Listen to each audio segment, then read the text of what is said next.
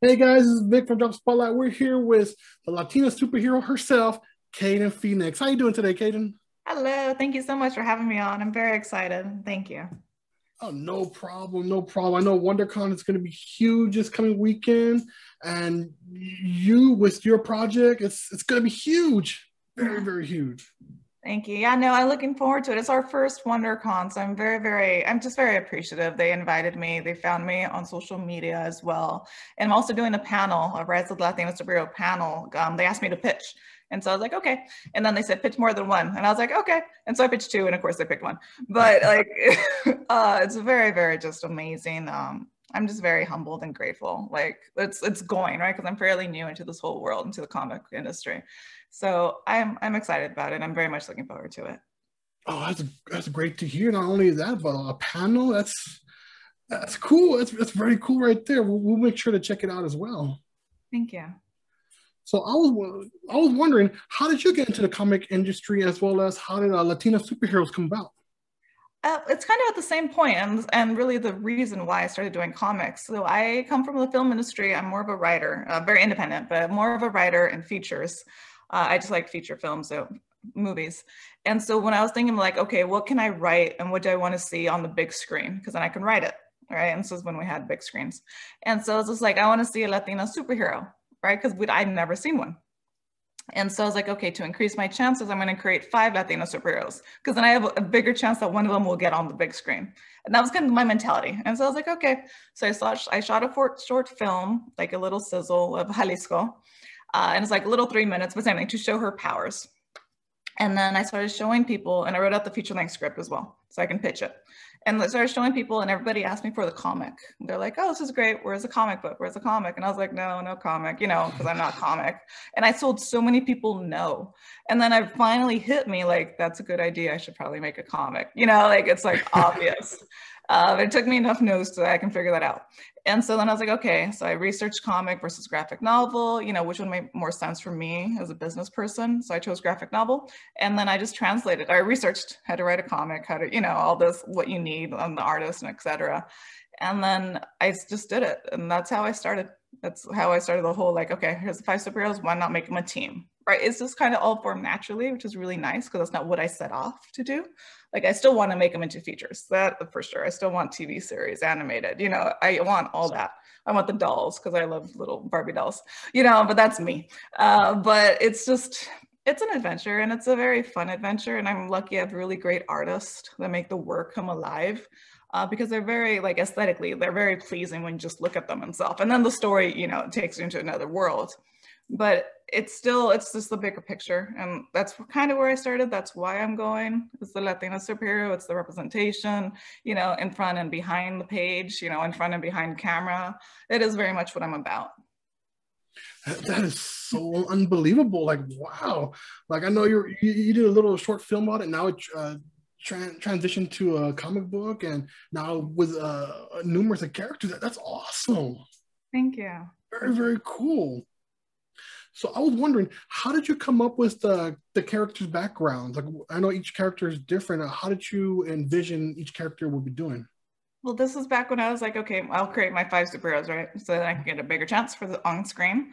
And so I just started listing them in my head. I was like, who's cool, right? And like, for the first one was, who's your superhero growing up? My mom. What did my mom do? She danced folklorico. And so I made a superhero that dances folklorico. Like that one was the easiest. It was like in a minute. I was like, okay, that's fine. And I just added blades at the end of her, at the end of her skirt. So then like she can slice, or she'll go like that and they shoot out as well. Whoa. Or she can deflect bullets, right? Because it's folklorico, so it's a big dress and it's pretty. And so that was a very visually, like that was a very easy one. It was my mom. It's still my mom to me. So that's Jalisco.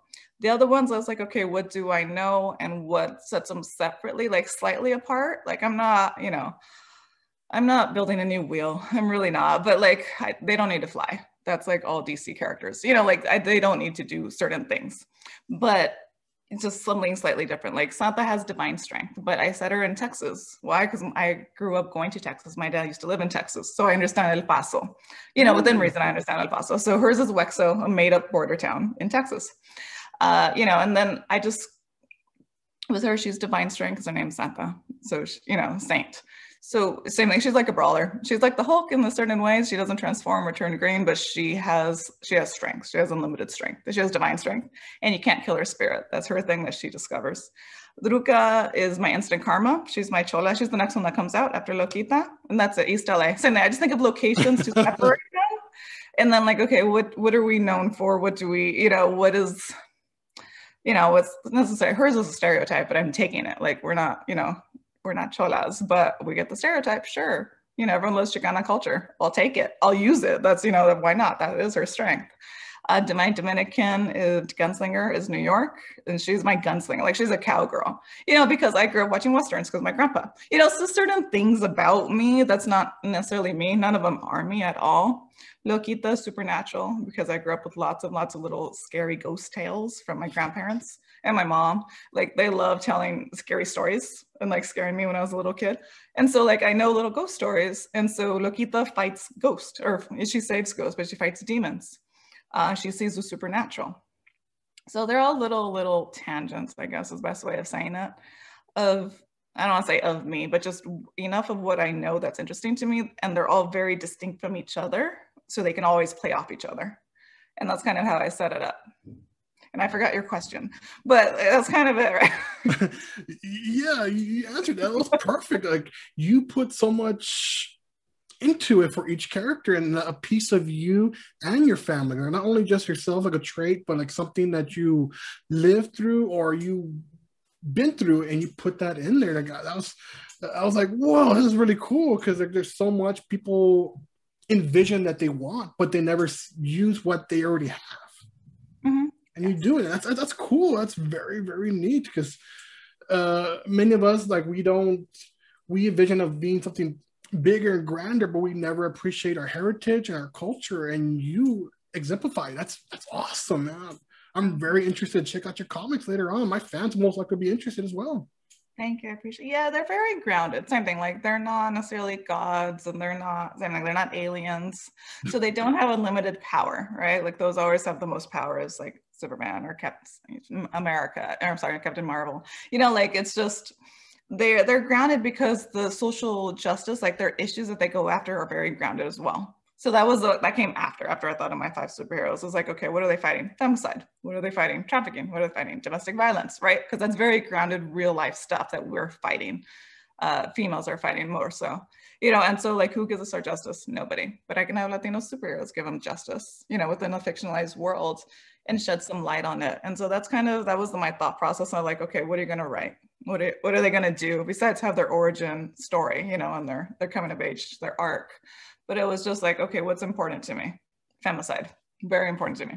So that was Jalisco, same thing. She was the easiest one, because that's just Jalisco. My grandma's the Chihuahua.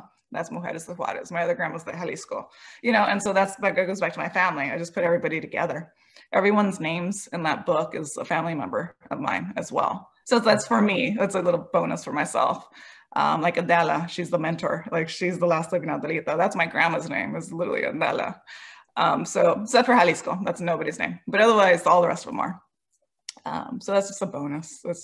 That's just me having fun, nodding to my family as well. That's cool. That's really, really cool. Like wow. That's amazing what you have done right there, and also implementing all your family, even the names. That's really cool. It brings more of a personal touch to it. Absolutely, yes, it does. Awesome. I know you had discussed earlier that you wanted like the merchandise for the children, the Latina superhero, like your old Latina superhero Barbie. What else that you have in mind, not only to educate them like what's going out there as well, but something where maybe one day they could be that person that stops the traffic, and or that person that stops that other situation that's going on. Yeah, so I also want to make costumes. That's something that I got asked for already after Jalisco came out. A couple people, like a little girl and like an adult, dressed as Jalisco for Halloween. And it was so amazing. They asked me, people like messaged on Instagram, asked me if I made costumes, and I don't. I don't make my own costumes either, but it's something in the future that I absolutely do want. Because same thing, that like, why not dress up as a hero? Because you are a hero, and that's just the mentality. Like white guys get that. You can literally pick any superhero and you can be like, oh, I'm already him. right? Like, you have the figure, but you're literally dressed as it, right? Like, think of cosplayers.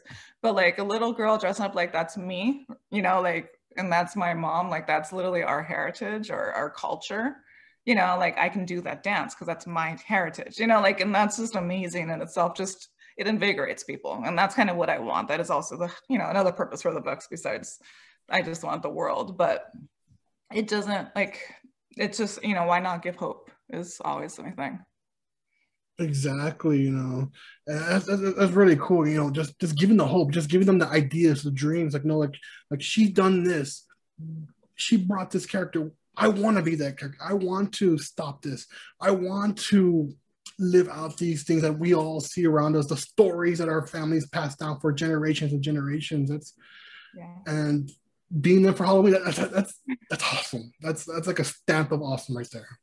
Yes, I agree. So going back to the comic series, before fan jumps in there, what do you want them to know prior to jumping in there? Like, what kind of adventure you want them to know? Um, it's universal. You don't have to be Latina. You don't have to be female. You don't have to be literally anything. It is a universal story. They just happen to be Latina. They happen to be Latina within different heritages, right? Like I have a Dominican, I have a Cuban, I have Chicana, of course, I have a Mexicana. So just it's not necessarily it's for everyone is what I'm trying to say. And it's just a fun adventure. It's not a here let me preach this left and right to you. Like they are social justice, they are dark issues, dark tones. I'm more DC because people die, you know, but that's life. People die. You know, I'm not Marvel and just cut away. I don't do that. But it's which is fine, but not in these books because we die. Literally, females die left and right. That's literally the truth of it, you know. And so, like here, you could actually see us die in real life. But here's the heart, and here's the character, the superhero that's going to save them at the same time. So just that. I mean, I appreciate just everyone looking at it, and I also appreciate the pros and cons. I like feedback either way, honestly. Awesome, right there. You're creating a universe for not only for young females, young girls, but also for others to look into like they've never seen before, knowing these stories. So that's really cool, really neat. It's going to bring fans into seeing a variety of things that they've never seen before. Comic fans, that's something that they are itching for just because it's not hasn't been done before. Absolutely. Unfortunately, I'm niche. Like I don't, it's not, it's good for me, but it's also not good like in the bigger sense because why am I niche? Like there should be a million Latino superheroes, you know, and there are a couple, I'm not the only one, but there are other ones as well. But like, why aren't we mainstream, you know? And that's part of the problem. Well, most likely you could probably break that door down, kick it down, yeah, blast a demon here and there, and just have some fun. Absolutely. Oh yeah. And lastly, where can our fans find your comics online as well as keep in touch with you as well?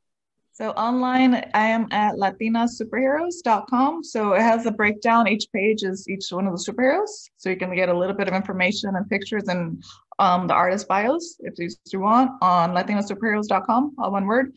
And then the Instagram is the same thing. It's Latina Superheroes. Awesome. Thank you so much, Kayden, for this interview. Guys and gals, come check out this comic series. Check out each comic. Indulge and get your creativity going because your imagination is going to fly wild, guys.